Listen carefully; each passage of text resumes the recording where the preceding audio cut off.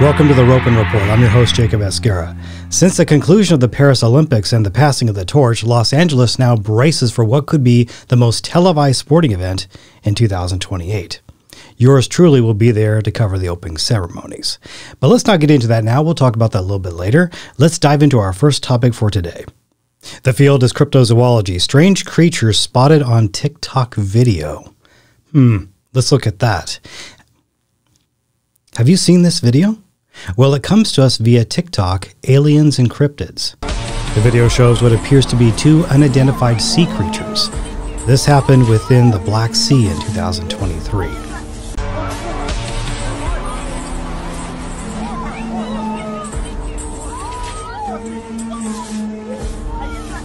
Now, I do not give much credence to TikTok vids, as anything can and will be fabricated these days with the help of AI. However, I also believe it is very important not just shrug off anything with a cynical mindset. The family out on the boat are afraid to get in the water after seeing two sea creatures they did not recognize. Now, some comments suggest what is being seen are a few leopard seals, or eels. But if you study the anatomy of marine life, you should know that what has been filmed are not leopard seals, but something else. I'm not sure about the head anatomy. Plesiosaurs have long snouts. No doubt marine reptiles have found a way to survive post-flood. Just look at Champ as a great example. Soft tissue research with Dr. Mark Armitage. Now, I'll bet most of you are not familiar with the work that he has done. He currently resides in Washington, and we're going to have him as our guest right now, who can enlighten us more about this amazing research. This is Dr. Mark Armitage on the Ropen Network. How's everything going in Washington right now? Well, we just got back. We've only been back, I think, about a week. Right now it's a little warm and dry, but it's typical for a couple of months in the summer. But we just got back from Cleveland. We attended the Microscopy and Microanalysis annual meeting. That's for the Microscopy Society of America. I'm an editor on one of their journals, Microscopy Today.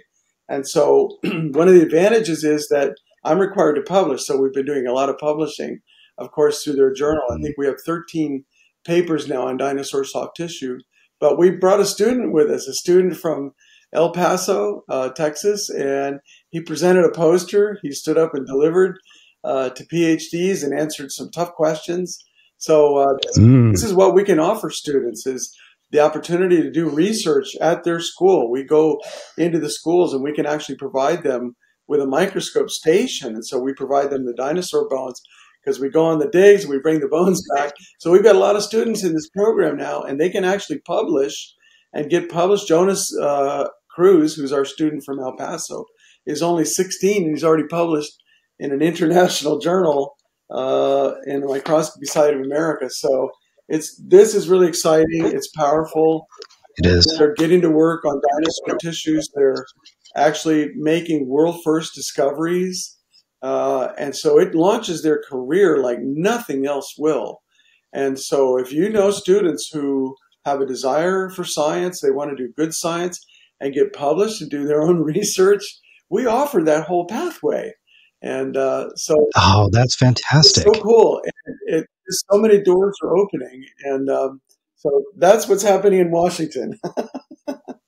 Wow, that's amazing. Jonas, he's 16 years old? Yeah, he's 16, and he got invited by the Royal Microscopy Society in London. They said, we'll fly you and your family to London, and they want him to present because, look, he is the best vehicle to reach some of these students.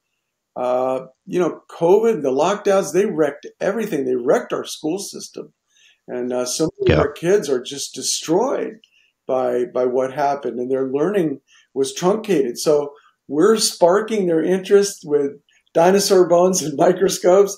You can see the microscopes behind me. I'm prepping microscopes for these very students that I'm talking about. So microscopes like these go into their school. Their teacher is trained in how to use it, and then they can do their own research with the bones that we collect on these world-famous dinosaur digs.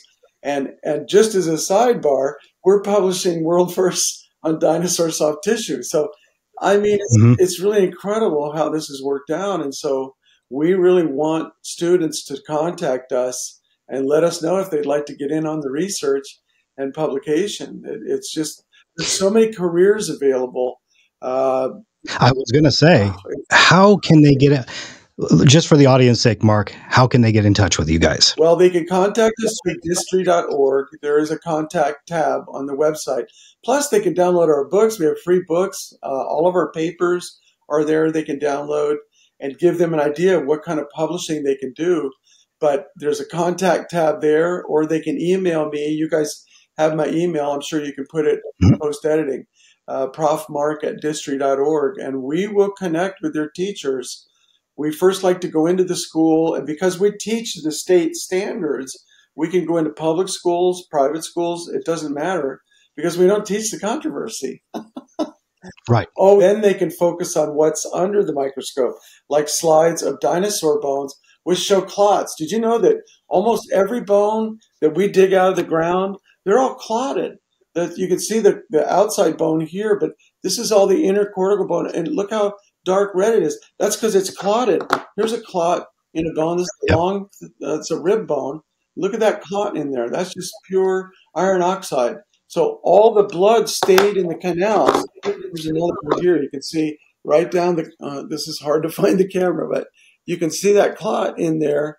That is a clot. It's a little hard to see, but that's a canal with a clot in it. So every bone we find has clots, and we ask the question, well, why? And this is even down into the Permian. So we're digging mostly in the Cretaceous, which is about 70 million years old, but down in the Permian, about 280, 290 million years old. Everything plotted there. Also, we ask ourselves, why? Why? Well, remember COVID, the folks who died in COVID, they're all clotted. These reports are available easily. If you could search for them, just search for COVID clots, and you can see surgeons and particularly embalming folks, the funeral folks who take bodies in and prepare them. They're pulling huge clots. See, they have to perfuse the whole body, so they need the vasculature to be clear, but they're finding they're jammed with these long, stringy, fibrinous clots. And so we think that's what happened to the dinosaurs. They all clotted. Why? Because like the COVID patients, they were drowning. COVID patients, their lungs were full of water. They had to put oxygen tube in them to keep them alive. And when they took that out, they drowned. And so that's why they got clots. And so we think he did a poster session, which meant it was a continuous audience for 2.5 hours. All these, and there were 3,500 people at the meeting, about maybe close to 4,000. 3,500. So it's a pretty decent meeting. It used to be in the tens of thousands, but COVID, wrecked everything. So people from all over the world used to come. The first one that I attended back in 2016, was in Hartford, Connecticut. And we presented our dinosaur cells. We're finding cells in these bones, which shouldn't be there either. But one of the researchers looked up out of her chair after my presentation and said, I have to work with you. Your cells look alive. I mean, that's how stunning these images are. But no, Jonas, he addressed for 2.5 hours. He probably talked to about 75 people, but personally, they stopped and stood there, and he had to defend his poster and show the things that we were finding. It was a very interesting study because instead of digging bones out of the ground, we went to Montana and we collected surface bones. We thought, well, let's see we see everything in the buried bones, and they're not buried that deeply. They're a foot or less sometimes below the surface. And they're full of. You're doing a fantastic job. Jonas is the future of DSCRI if he's going to continue to be hands-on and be able to speak to these large crowds and be extremely confident. Confidence is a key, folks. If you have confidence, you can speak to these people, and you'll have eyes to see and ears to hear. Jonas went in. He was invited to go to Socorro High School in El Paso, Texas, and he presented 7 periods with a little break in between, and he knocked it out of the park, and the kids were mesmerized. And so we have new students who are wanting to get into this because of Jonas. You're exactly right.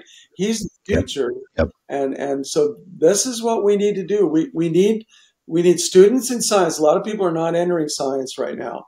So we look at this as a real, hey, it's a real cool opportunity to get involved. It's fun, but it's real because you're going on the digs. Jonas has been on 5 digs now, 4 or 5 digs, I think. And so his mom comes along. She's a super mom. I'm calling all those super moms out there who have a child that you don't know what to do with, but he likes science. Let us know, and we'll find a way. We'll find a way to get him or her into it. We need women in science. Our journal just recently had a whole issue, and I can't find it here, but women in microscopy. And there's a lot of powerful, wonderful women who've made huge advances in microscopy and have trained guys like me. So we need women in science. So it's a real cool pathway, but you're doing neat research that needs to be done. Look, everybody's afraid of dinosaur soft tissue because it's a career killer. It killed my career. I was teaching at California State University, Northridge, when I published the first paper on the Triceratops horn. And this, of course, was the tissue from the horn, the stretchy tissue that was in the movies. And it terminated my career. And I thought, well, okay, let's just continue publishing and maybe attract students. And it's taken off. So it's a really, really neat opportunity for kids in this country right now to take advantage of some training and some education and a pathway that could lead to anything you want. You could sell microscopes, service microscopes, run a microscope company. You could work in medicine, academia, forensics. I mean, the list is so long of people who use microscopes and need technicians, technologists, PhDs to run these departments and such. So we can help go get that dream. How did Hell Creek go this year? We dug in Glendive at the Bice Ranch this year, and it was great. We collected a Triceratops tibia, which is one of the long bones, and it was enormous. I mean, the screen is too small for me to show how large it was, but we take specimens from that because we destroy bones. That's one of the things the paleontologists don't like us too much, because we actually melt the bones, because that's where all the soft tissue is. It's inside the bone. So we put this in like a vinegar, and it dissolves, and all the tissues fall out, all the nerves and cells, they fall out on the Petri dish, and then we can collect them by pipette and put them on slides and examine them and photograph them and publish them. And so it's a fairly straightforward protocol. It's like a kitchen recipe that even 14-year-olds can do in their lab at school and look at this right away through their microscope.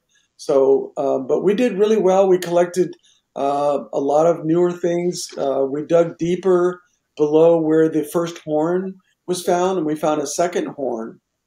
And so wonderful. We took that out, and but we collected a lot in Wyoming at the Hansen Ranch. Beautiful bones there. And we were hoping to go to Jordan, Montana, but our van, which is famous for being on the digs, had a $2,000 hiccup. So the money that we were going to Jordan, Montana, and that's where we collected Nanotyrannus, which is a very controversial dinosaur. But just recently talked about that one. So we want volunteers to come with us on the dig. So I think we had 2 years ago, we had 21 volunteers. Last year, I think we had about 15. So, but if you want to come on a dig, just as a family, super mom, super dad, listen up. You can bring your family on a dig for a week.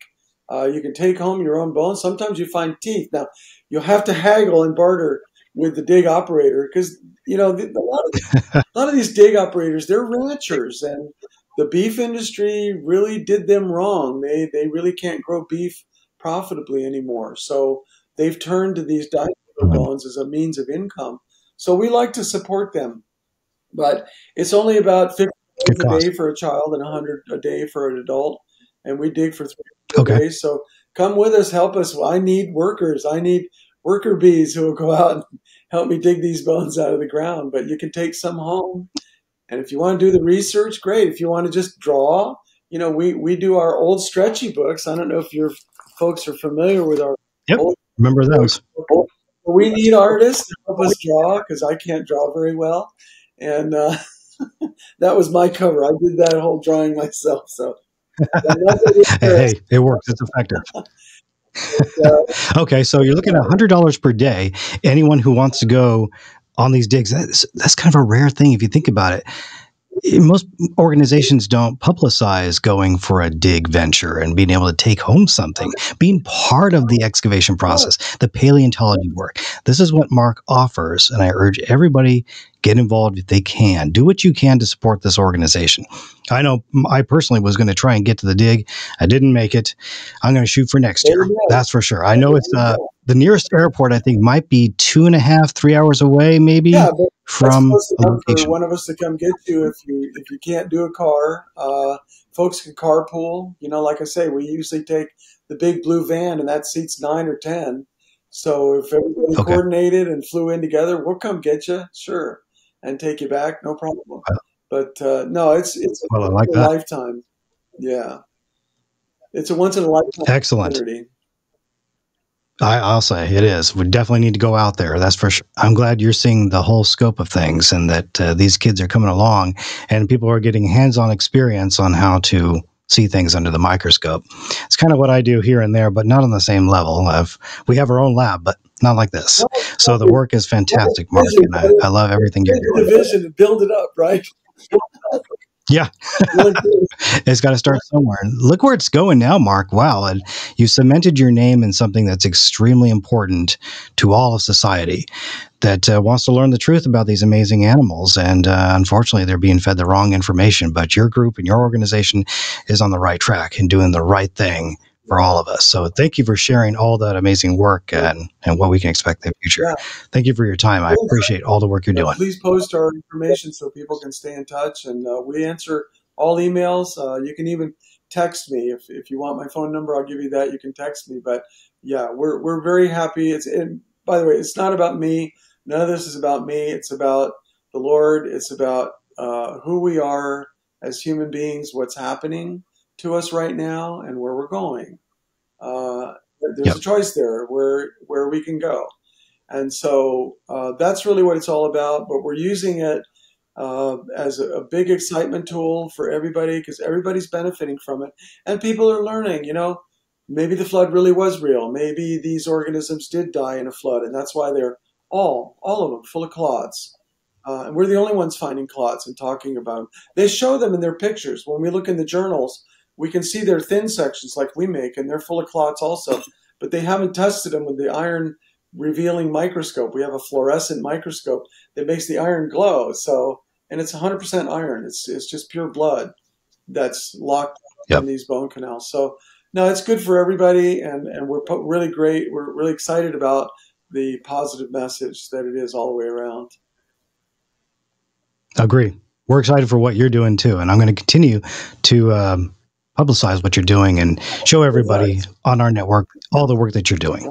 So we appreciate all of it. So I'd like to stay in touch here and there. I'll reach out to you maybe once a year, maybe a little bit more than that, see how things are going, how things are progressing. And I'd love to be able to see photos from your dig sites of all the interaction with your young audience and everything, see how they're enjoying themselves. I'd like to be able to post that for all of us to see too, if we get to that. It has those pictures of the digs. I'm a little behind schedule, so I'm going to post some here pretty soon. But yeah, mark.armitage.98, and you can friend us there. And that way you can keep updates, because we do publicize regular functions like the digs that we're doing, and we invite everybody to come. It's all free. You don't pay us, you pay the dig operators and the hotel operators. But we do everything for free. Right. That's the way Jesus did it. That's the way we're going to do it. Exactly. You got the right mindset there, Mark. Mark, thank you so much for your time. I wanted to be able to show this to all the audience out there in Oregon and so forth. So keep up the great work, and thank you so much for joining us on the Ropen Network. Thank you. New pterosaur species found on the Isle of Skye. In February of 2024, scientists announced the discovery of a well-preserved three-dimensional pterosaur skeleton on the Isle of Skye, Scotland. The pterosaur, named Ceoptera Evansae, is believed to have lived during the Middle Jurassic period thousands of years ago. My words, not theirs. The fossil is estimated to have had a wingspan of 1.6 meters and is part of the Darwinoptera clade of pterosaurs. Sometimes new discoveries take a long time to surface. Paleontologists first saw the bones of the new pterosaur in 2006 during a field trip to the southwest coast of the Isle of Skye. They have since spent years carefully preparing the fossils, which remain almost entirely embedded in rock, in the matrix, as the scientists say, for analysis. The find is only a partial skeleton consisting of shoulders, wings, legs, and backbone, but the scientists have said the bones belong to a single pterosaur. The discovery was led by scientists from the Natural History Museum, University of Bristol, University of Leicester, and University of Liverpool, and their findings were finally published just this year in the Journal of Vertebrate Paleontology on February 5th, 2024, so not that long ago, folks. The fossil is considered to be a significant find because it provides new insights into pterosaur diversity and history, and helps to improve the fossil record of Middle Jurassic pterosaurs. The name Ceoptera comes from the Scottish Gaelic word which means mist, and is a reference to the Isle of Skye's Gaelic name, Isle of Mists. The ancient flying reptiles are more commonly associated with Eastern Asia. Finding Ceoptera Evansae in Scotland provides important new data on the geographic range of Darwinoptera, they wrote. Next subject I want to talk about is something that was recently brought up, and that is whether or not the Tyrannosaur has lips. After thinking about this a little bit more and doing some more research on it, heavy research, I may have to change my mind on what I think about that. So the anatomy changed, new information which may sway my conclusion, should I be pro or in opposition to? A recent paper by Colin Larson Witten, Scott Mayhew, Brink Evans, and Rise, that's a lot of names there, March of 1923 was just published again, and they used Vernata lizards as a model for theropods to have lips. Well, lizard snakes and tuatara are lepidosaurs, diopsids, two totally different groups that are not related at all. It's more like comparing apples to melons, really. To put lizard morphology into dinosaurs is completely wrong. Dinosaurs are not lizards, and this is what I was saying before I went ahead with this OMSI visit.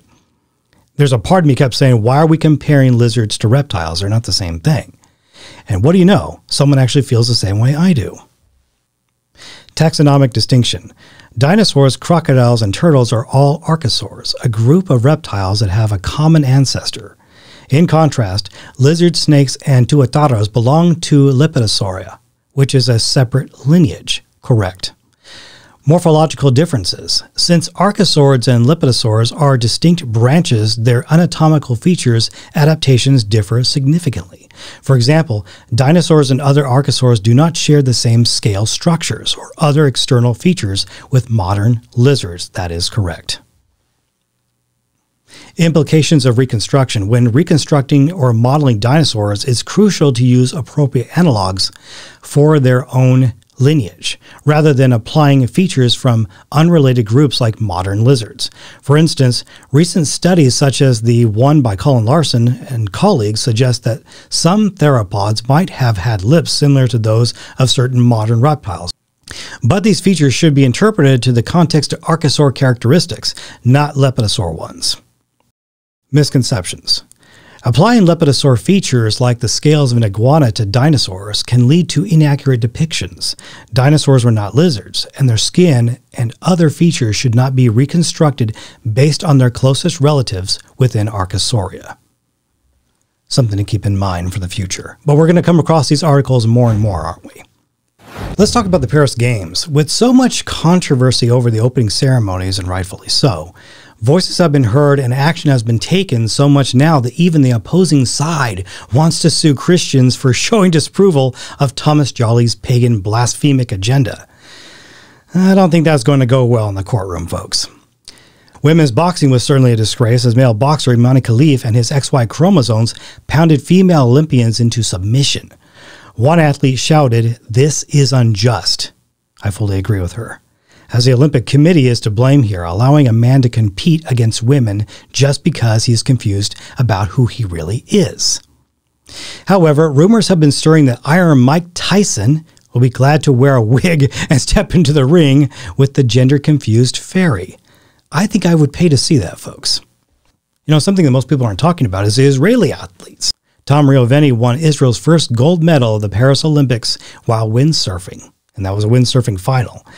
while Sharon Cantor nabbed silver in the women's event, and artistic gymnast Artem Dolofeit won silver in the floor exercise. The 3 medals bring Israel's total count in Paris to 6, surpassing Israel's previous record of 4 at a single Olympics, which it achieved at the 2020 Olympic Games. Saturday was also the first time Israel won 3 medals in a single day. Rio Veni's gold, Israel's 4th ever, comes 20 years after his coach Gail Friedman won Israel's first ever gold medal at the 2004 Athens Games in the men's sailboard competition. Israel last won a sailing medal in 2008. Israel now has won 19 Olympic medals, 5 of which have come in sailing events. Judo is Israel's most decorated sport with 9. Israel earlier won 3 medals in judo in Paris and 2 silvers and 1 bronze. How about that? Rio Veni mentioned that his country's unprecedented success has come in wartime. His words, "My brother has been a combat soldier since the war began. It was so hard to go training while everyone else was crying over lost people, dead people," Rio Veni added. "It's been so hard and I still had to put my head down and keep training, and it's all for this moment." He's right. Israeli President Isaac Herzog called Ruveni to congratulate him on his gold medal win. "You made an entire nation happy, a nation that is at war and that is praying for the return of its hostages. You brought us a great light. You caused our national anthem to be played at the Olympics in Paris." Indeed, he did. Jewish American Olympic wrestler displays hostages pin after gold medal victory. This is something they didn't want you to see, folks. Amit Alor, who won her first Olympic medal on Tuesday, stands with Israel after October 7th's massacre by publicly displaying her yellow hostage pin and talking about her connection to the Jewish state. Although she represents the U.S., quite a few Israeli spectators eagerly followed Elor's wrestling final on Tuesday evening. The 20-year-old Jewish-American wrestler won a gold medal in Paris in her first Olympic Games. Elor is the youngest daughter of 2 Israelis who immigrated to the U.S. in 1980. Her father, Yair, a former Israeli shot put champion, moved to America with his wife, Elena, and they raised a family of magnificent wrestlers. Aside from the Olympic gold medal, Elor hasn't lost a match in the previous 5 years. Since her last loss in 2019, she has won 8 world championships in both age group and senior level competitions. Many in Israel have heard the champion's story, her close connection to the country, of the recent request of the Israeli Olympic Committee to convince Elor to represent the country in the next Olympics, 2028. During the interviews following her victory, she held up the yellow ribbon pin that symbolizes the struggle to return the hostages and said, "Bring them home." Regardless of what you think of the Olympic Committee and their offensive yet controversial role they have indoctrinated in the 2024 Paris Games, it's really not about them. It's about the athletes. The Olympic Games is a time for all Americans to embrace our athletes and commend them for their amazing accomplishments. Just getting to the Olympic Games means so much for all these athletes participating. It is a struggle and victory. It's a time for all nations to come together as one and celebrate in unity. The pride and achievement that their athletes have worked so hard for. Those men and women out there have the right to represent their country. It gives them the honor and pride like no other. It is what being an Olympian is all about. We end our program tonight with a look back at the few gold medal victories from Paris, and we look ahead to Los Angeles in 2028. I plan to be there in person for the opening ceremony, a promise I made to myself after the '96 Atlanta Games. Cole Hawker won a gold medal in the men's 1,500-meter final at the Paris Olympics on August 6th. He went from 5th place to 1st in a matter of seconds. While his opponents Josh Kerr of Great Britain and Norway's Jakob Ingebrigtsen wasted energy on trash-talking one another, Cole was cool and collective. Sydney McLaughlin describes how she stayed zeroed in on her Olympic dreams and what role her husband Andre Lavron plays in her life. Sydney broke the world record in the women's 400-meter hurdle on Thursday, August 8th in Paris, winning gold for the U.S. in the event for the 2nd straight Olympics. I pray my journey may be a clear depiction of submission and obedience to God. Even when it doesn't make sense, even when it doesn't seem possible, He makes the impossible possible. Finally, who could forget the power of Katie Ledecky? She now becomes the most decorative woman swimmer and female athlete in U.S. history. A 4-time U.S. Olympic swimmer, 9-time Olympic gold medalist, and 14 total, 21-time world champion. You know, every time it's a big event, championships, Olympics, you win, you set world records. What is it about you that performs the best on the biggest stage? Honestly, I think my faith is the biggest factor. Just trusting the Lord and trusting the plan He has for me. It doesn't always guarantee things are going to go amazing, but I just give all the honor and glory to Him every time I step on the track, and I'm amazed with what He... In about 23 or 24 seconds through the first 200, and she is running away with it as we expected. Goes by Hannah Klaus of Belgium. Look who is next best. Look on the inside. It's Joseph of South Africa. It's going to be a race for second because Sydney's cruising down the home stretch. On the inside, Maribel. That's why the crowd's going crazy. The French athlete has run her way into second and the final. So I kind of thought to myself, okay, let's medal now. And then I had to kind of calibrate, pick a new route, and then again it opened up, and I just let God carry me through the finish line. It's Josh Kerr on the outside. All the talking is over. The world champion is in front, but Cole Hocker's not done with yet. Cole Hocker wins gold. He upsets the favourites. It's gold for the USA.